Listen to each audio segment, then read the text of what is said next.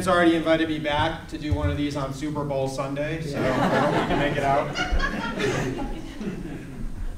A little bit about me. He talked about my career, but as a child, I grew up in Newport, Rhode Island. It's on an island with about 80,000 people. Very small city, founded in 1636. Very, very narrow streets, old buildings. Things were very close together. My house there, where I grew up, is shown in the star in the center.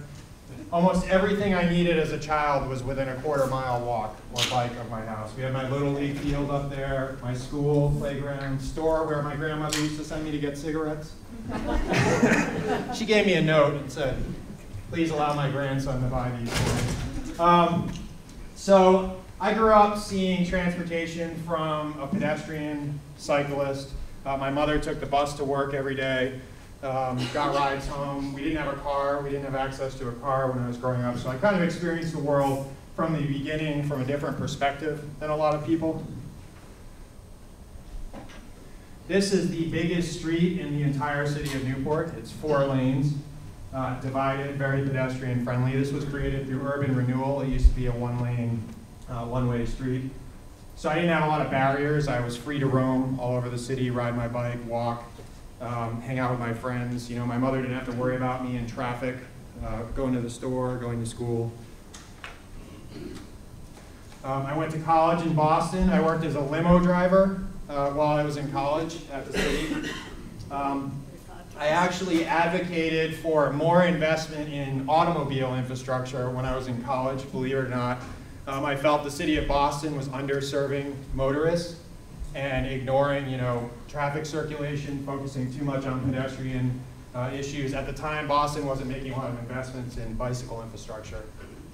Then I moved into the transportation sector, and I moved to Wilmington, North Carolina, which was a very fast-growing beach community in coastal North Carolina, struggling with economic development in its downtown core, and then also dealing with the impacts of growth that it had seen in the early 1990s, 2000s after Interstate 40 opened. So I learned a lot there about how transportation works. I dealt a lot with North Carolina DOT, the AASHTO design guide, which is called the Green Book, the Highway Design Manual. I learned how decisions were being made about how roads were designed, why I saw streets without crosswalks and streets without pedestrian signals, and why we were still building streets with no bike lanes through the middle of a downtown city core. So I kind of cut my teeth there, and then I moved to the city of Atlanta, where I managed the transportation planning division for the city. That was exciting. I worked on the Atlanta streetcar project, implemented a lot of bicycle projects, and really enjoyed working for another city that was highly focused on economic development. And it was using transportation to generate that economic development. I'm going to talk a little bit more about some projects in both of those cities in a little bit. In January, I decided to move into the private sector and focus specifically on active transportation. Alta Planning Design is one of the premier firms in the United States that is focused specifically on bicycle and pedestrian transportation, aka active transportation. We do planning, design, implementation. We do engineering for trails, bikeways, sidewalks, pedestrian safety. I do manage the group that looks at the economic impacts of making bicycle and pedestrian infrastructure investments. So I've been in the Sacramento office since January, working on quite a few projects in the Bay Area right now, really enjoying the transition.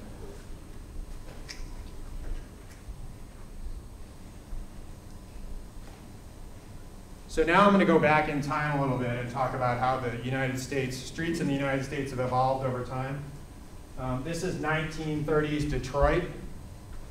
Completely chaotic. There's no place for pedestrians, there's no place for streetcars, there's no place for, everybody is sharing the same space.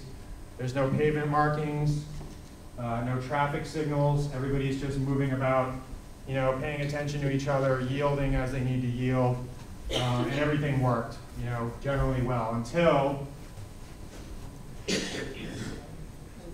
the automobile became more and more popular, and advocacy groups from motorist advocacy groups started talking about the dangers of pedestrian interaction, the dangers of interacting with transit and cyclists, and motorists wanted their own space. So we started to talk about channelizing pedestrians, putting them in their own above grade bridges and overpasses, giving the street over to automobiles.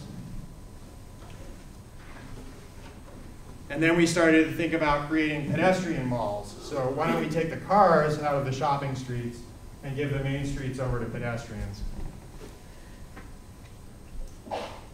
That evolved even further to where we started to separate pedestrians in our downtowns, and we created entire networks of skywalks and tunnels. You see this in Houston, Montreal, Minneapolis, a lot of cities where you can actually explore the entire downtown without ever setting foot on a city street.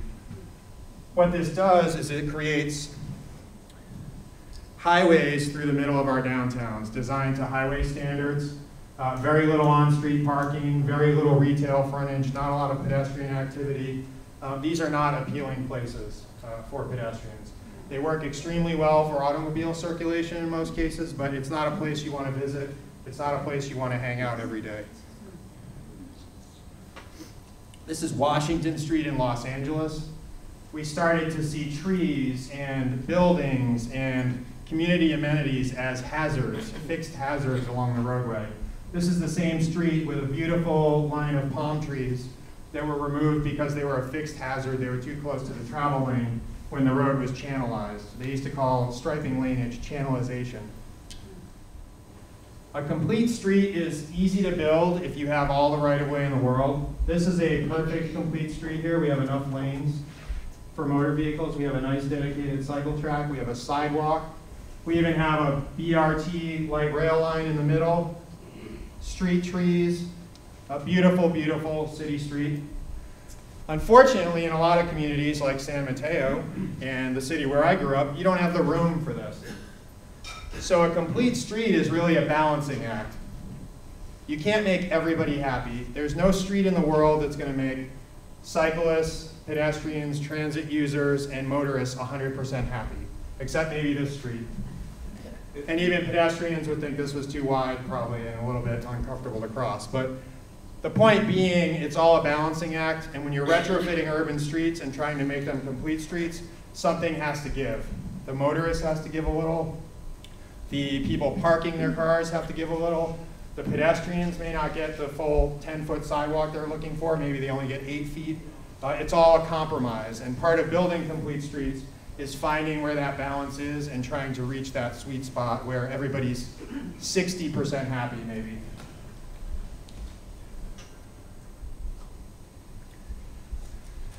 So we used to just think about speed, mobility, and safety when we were designing streets. We thought about motor vehicle level of service. We thought about fixed hazards along the side of the road. You can't put an oak tree there because somebody could run off the road and hit it, even though it provides wonderful shade when you're out walking and biking. We thought about mobility, but we thought about mobility a lot from the perspective of the motorist. So a lot of the modeling we used to do back in Atlanta, when we would model the transportation network, the standard trip length they would model was 45 minutes.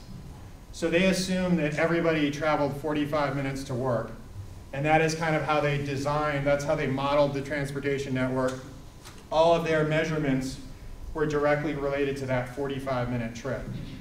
So instead of, their goal was not to reduce the amount of travel people were doing, it was to make it easier for people to travel longer distances within that 45 minutes. Now we've started to think a lot differently. You know, the California legislature just passed a law that changes the way CEQA deals with this. Previously, CEQA looked at the level of service. So if you were building a bike lane and you were taking out a travel lane, or you were adding a building that had 300 dwellings next to a Caltrain station, CEQA used to look at what the motor vehicle impacts, the impacts to the level of service would be to the roads around that 300-unit building. The new law that was just passed is changing that paradigm completely, and instead it's going to look more favorably upon that 300-unit building because it's next to a Caltrain station. In all likelihood, it's going to reduce the amount of travel people are going to do by automobile because they have access to Caltrain. So we've really started to change our thinking, and this is nationally, not just in California. We're thinking more about multimodalism. An important change that's happened in the last couple of years is tying healthcare and health impacts to transportation. We just recently started to think about the negative health impacts that it has on us to drive everywhere and to not walk, not even walk to the store anymore. There's people that in their daily life, the only walking they do is from the parking lot to their office, and then maybe from their garage in their house into the living room or the kitchen. I mean, that's pretty sad, and we've really started to talk about that publicly and link our transportation system to our healthcare costs and the impacts that it's having on our health nationally. Environmental quality and equity. Equity is about serving people that are traditionally underserved. So a lot of people don't have a choice. A car is expensive. It's hard to maintain. I'm going to talk a little bit about that later, but equity is something that we really need to think about when we talk about complete streets, and particularly access to businesses and access to services. Everybody deserves to be able to reach a grocery store, a library, a school, a playground, a park. There are certain amenities that should be accessible whether or not I have an automobile available in my house. So one of the big things that's led to all this change is, this is California specific. In California, the number of vehicle miles traveled, these are counters that are installed on Caltrans highways since 1972. It shows the billions of miles of vehicle miles traveled per year on California highways. It's been dropping continuously since 2006, prior to the recession. If you look at the numbers nationally, people have been driving less since 2004. Consistently, and it's a much steeper decline nationally. So that's 4 years before the recession. So you can't use the economy as the excuse and say that once the economy improves, people are going to start driving again, so we need to make sure our roads are big enough.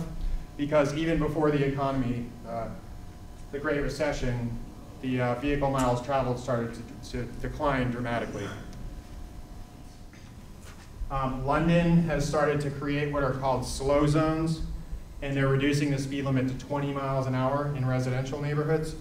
New York City next week is going to reduce its citywide speed limit to 25 miles an hour, unless otherwise posted. And that's citywide across the entire 5 boroughs of New York City. The city of Boston reduced its speed limit to 25 miles an hour when I lived there from 30. And the reason being, if you're hit at 30, you have an 80% chance of survival. If you're hit at 40, only 1 in 10 people survive a car crash if you're hit going 40 with a car going 40 miles an hour. And this is for cyclists and pedestrians. So no matter how well designed a roadway is, you still have to have that, you're going to have at-grade crossings, you're going to have pedestrians in the street. On residential streets, you may not have sidewalks, you may have people interacting in kind of a shared condition. And that's why cities are starting to look at reducing speeds actually even below 25 down to 20 miles an hour.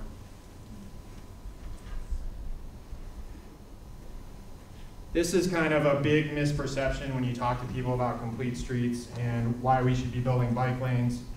A lot of people say, well, my car taxes, my registration fees, my car sales tax, that pays for the roads, my gas tax. Why should my gas tax pay to build bike lanes and bus stops and sidewalks?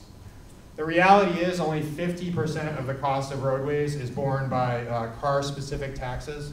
The rest of it comes from sales tax, income tax, property taxes.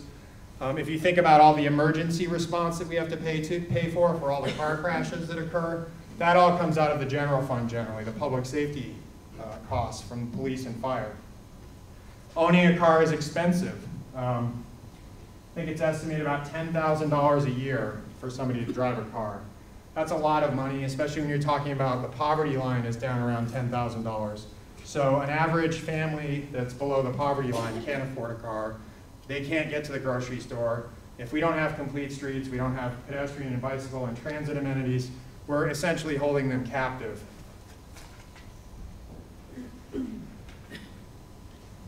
When you choose to invest in complete streets, you're going to see results. Cities all over the country are actually battling each other. The mayor of Chicago and the mayor of Seattle are having in a media battle over who can build bike lanes the fastest, who can build protected bike lanes. New York City, Washington, D.C., San Francisco, Los Angeles, small cities, large cities, all across the United States are recognizing that this is something that is important to their economy, important to their health, important to their city finances, and staying viable as a city. There's two really seminal studies that have been done regarding complete streets.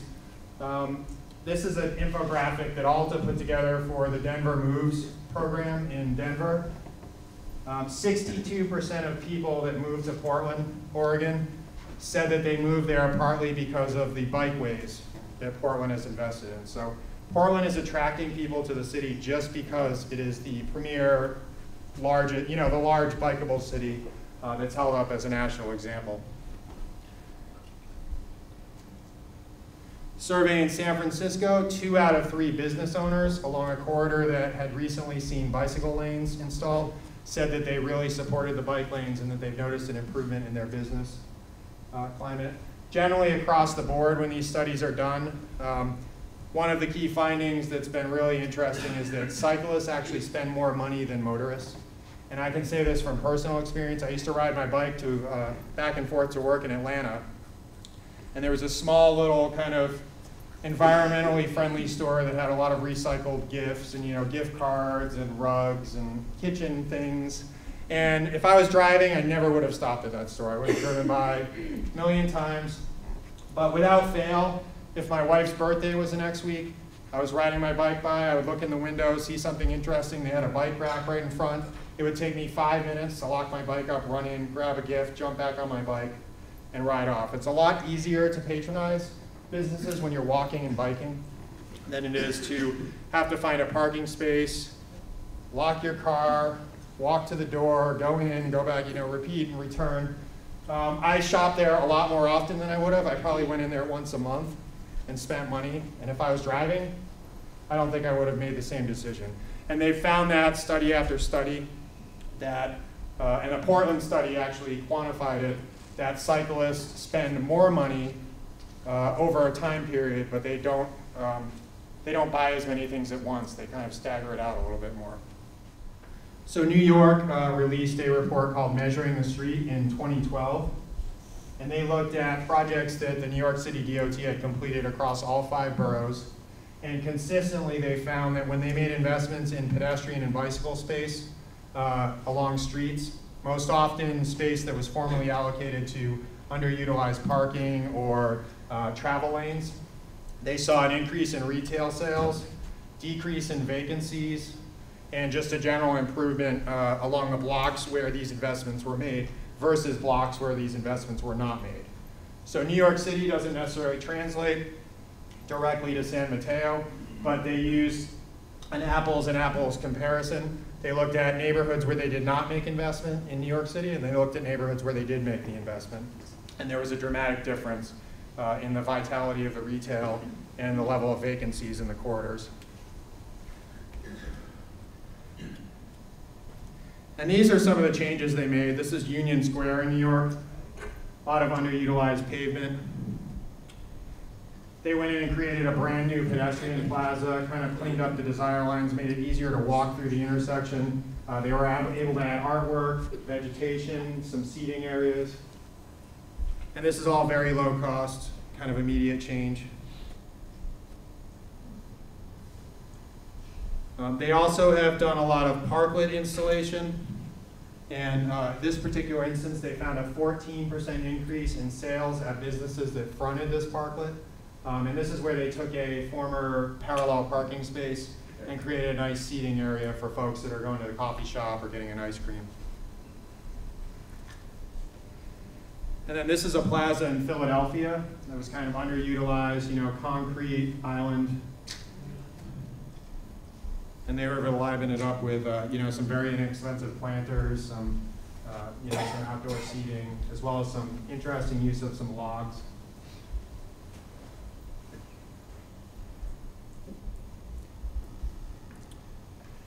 All right, so now I'm going to go, instead of just overloading you with numbers, I want to talk about some actual projects that I've worked on that were driven by the business community in the 3 cities that I've worked in to date. So back in Wilmington, North Carolina, this is North Front Street.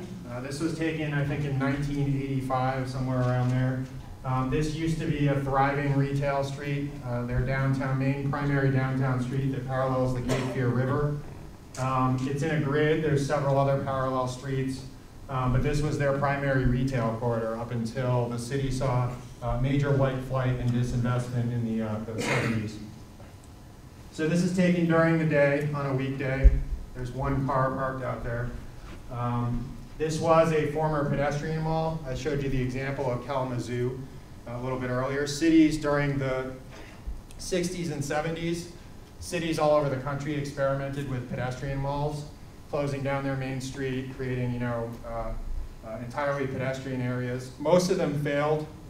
There are a couple examples, Santa Monica, Miami Beach, Downtown Crossing in Boston is somewhat successful, but generally cities have phased those out because they just don't provide the access to businesses that you need to have a successful business district. So Wilmington, I think, in the early 80s went back and they ripped out the pedestrian mall, and they basically converted this to a one-way street with angled parking along one side, and it still didn't quite do the trick.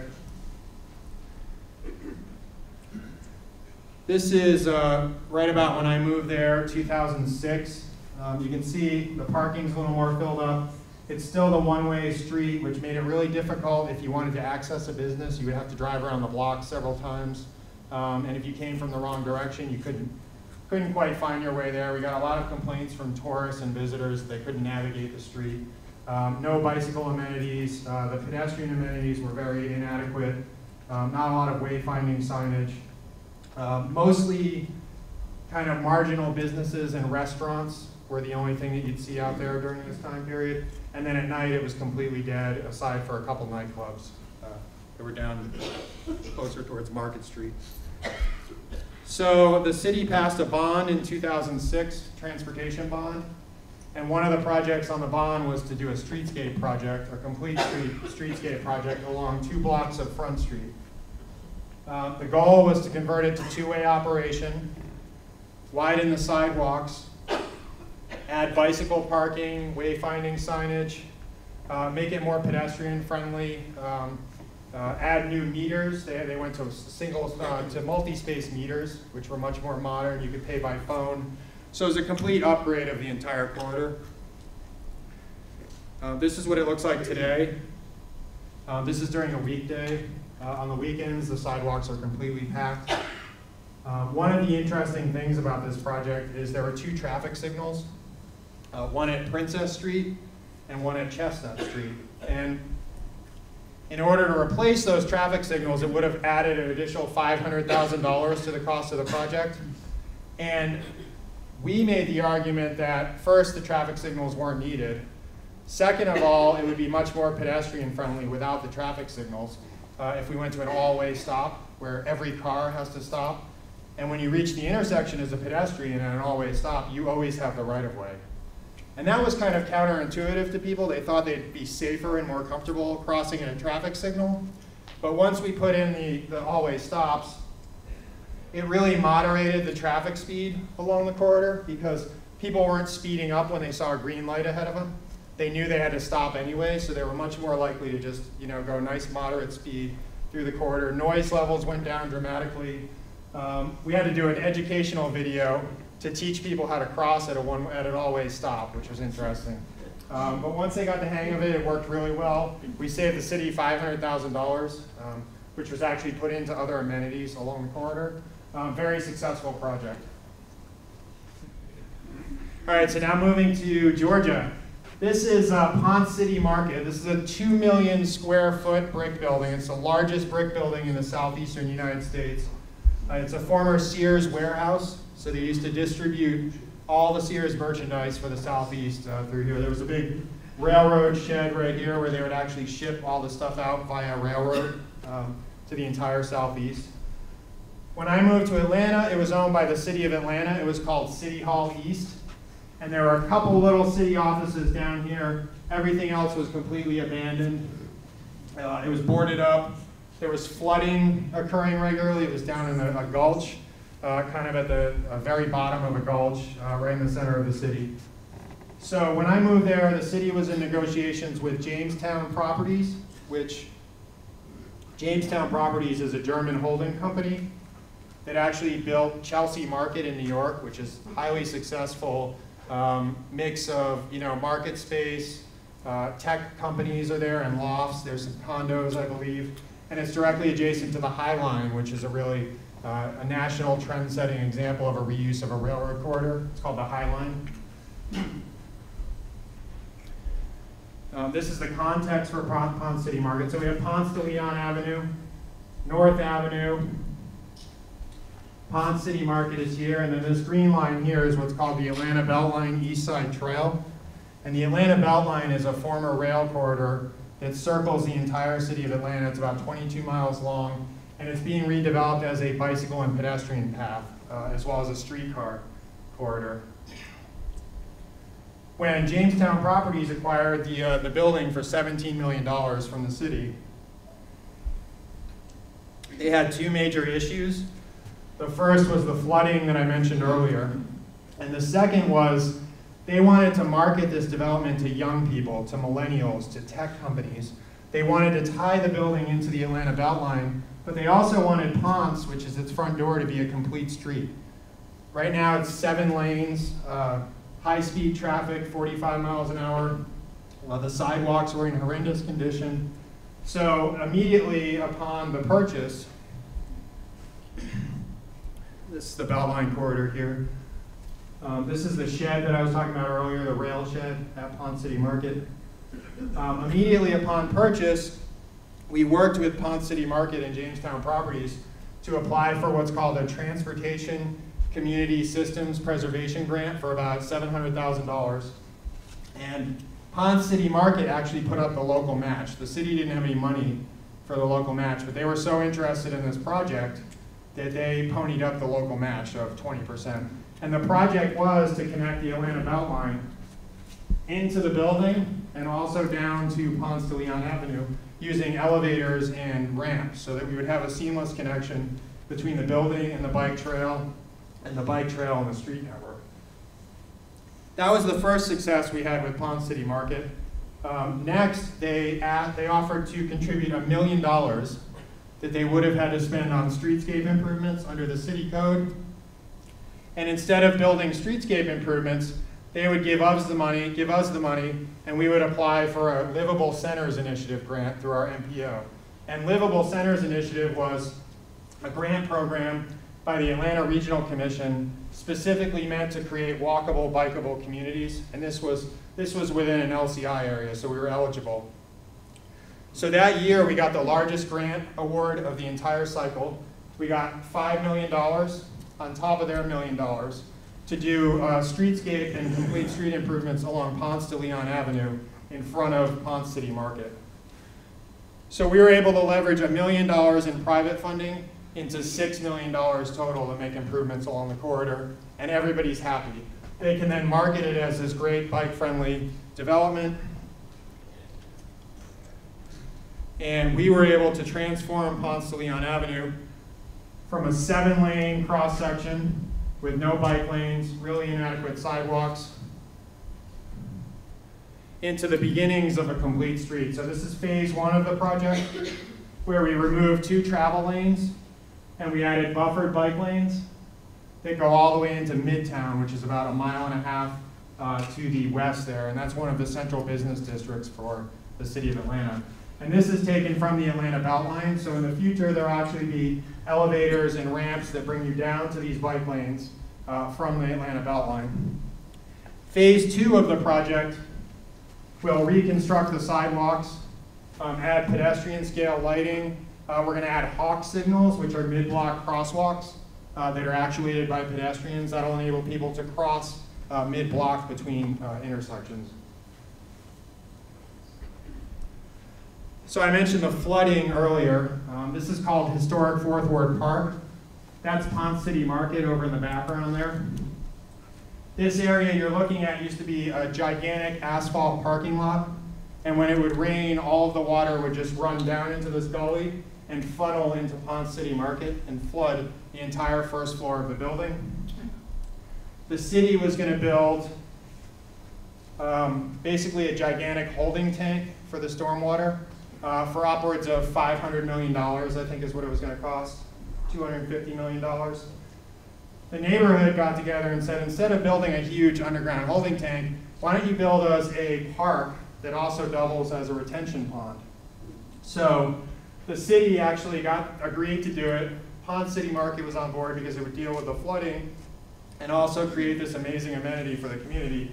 So what came out of it is historic Fourth Ward Park.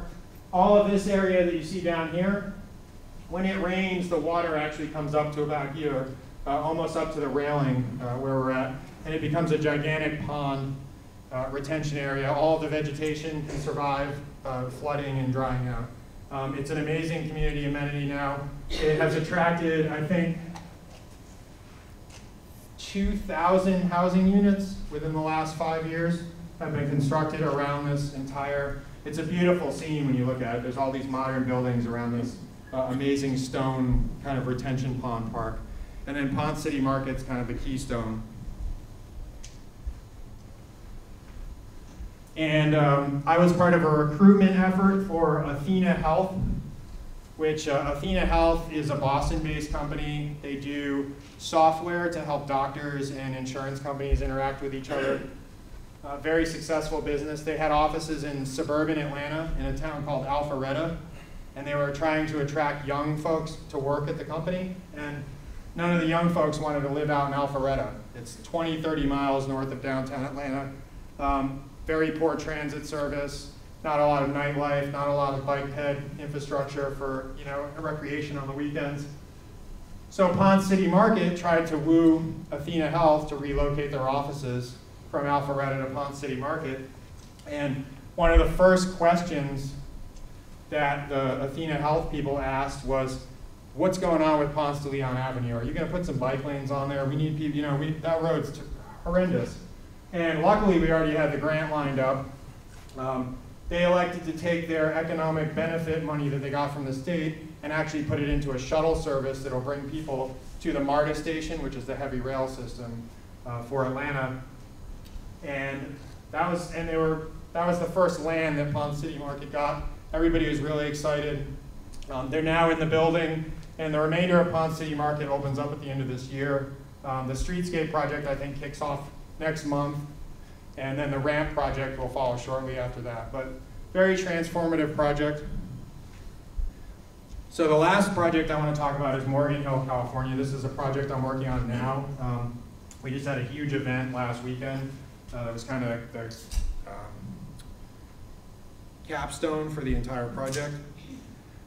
This is Monterey Road. It's former US 101. Prior to the freeway being constructed, this was the main highway connecting Morgan Hill to the rest of California. It's a 4-lane roadway divided with about a 20-foot median, 2 lanes plus a parking lane on either side. Since the 1990s, possibly, the business community in Morgan Hill has been asking for a road diet. They wanted to reduce the number of travel lanes through downtown in order to make it more livable, more walkable, quieter, moderate speeds, make it easier for people to cross the street. And they were just getting no traction at all. It's in the city's specific plan for downtown. It's been in plan after plan, and they just were not able to get a lot of traction to move it forward. And then recently, I think it was maybe last year, the city finally completed a new bypass called Butterfield Boulevard, which is a parallel street just maybe half a mile to the east of Monterey Road. And it's a 6-lane road divided, very well designed for regional bypass traffic. So then the business community started to get, a little more amped up. They're like, we have a bypass now, let's revisit this. Can we please look at reducing through traffic on Monterey Road? And they hired Alta Planning and Design to kind of develop a strategy to implement this road diet. And I started working with them back in August. And first we developed a purpose and need. You know, why are we doing this project? We identified noise as a huge issue. I went out there with a decibel meter and actually took noise readings. And the readings were as high as a jackhammer at 50 feet at some points during Friday rush hour. Crossing the street was very uncomfortable, especially children. Families with children didn't feel comfortable letting their children walk freely where they could dart out into the street because of the vehicle speeds. There were no bicycle amenities, so there was nowhere for anybody to ride a bike. They were having a lot of sidewalk riding issues. And they just generally felt that they wanted to go to the next level. Downtown Morgan Hill is adorable. The first time I saw it, I was impressed. Restaurants, shops, really good selection, but they're just not happy. They want to go to that next level. They want more economic development. They want to develop the vacant parcels that they have. They want to get more stable businesses in there that, you know, get away from some of the more marginal stuff and build some really good anchor establishments. So we came up with a couple alternatives for them. This is the all pedestrian space alternative. And then this is the buffered bike lane alternative. And we actually came up with 4 alternatives, but these are the 2 that we decided to move forward with. And then last Friday, we did what's called a tactical urbanism demonstration, where we actually closed off 2 of the travel lanes right before rush hour on Friday. And this is me out here putting down traffic tape to create the buffered bike lane alternative. We did the buffered bike lane on one side, and then we did the all pedestrian space on the other side using wine barrels, some AstroTurf, you know, some leftover benches. And we got this up at 3 o'clock on Friday. We did some monitoring during rush hour on Friday to see how it works. We set up input boards where we talked to the community, got feedback. We got a lot of video and photos. And overall, a very successful event. We left it up all day Saturday, and then we took it down on Sunday morning.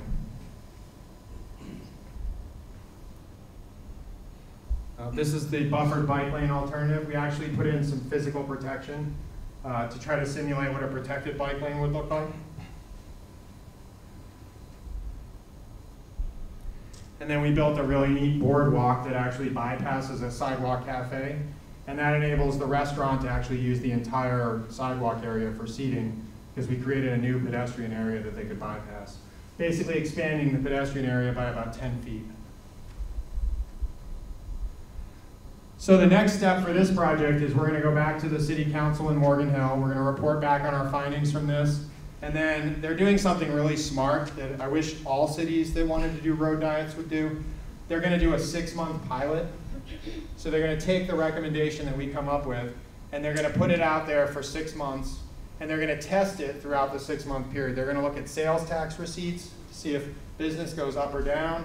They're going to look at parking occupancy to see if parking is being more or less utilized, traffic flow, cut through traffic through neighborhoods and side streets, whole host of evaluation criteria.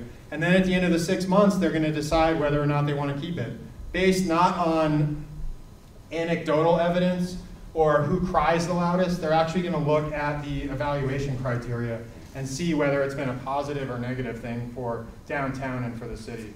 And I think that's amazing. I haven't worked with a lot of communities who are that deliberative about this type of thing, and I'm excited to see it.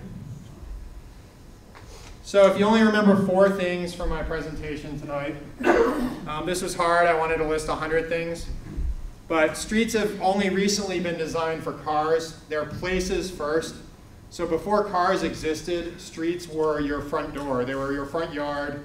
They were, you know, community places, parades, gathering, talking, hanging out with your neighbors. Cars weren't always around. There's hundreds of thousands of places in the United States that are easy to drive to.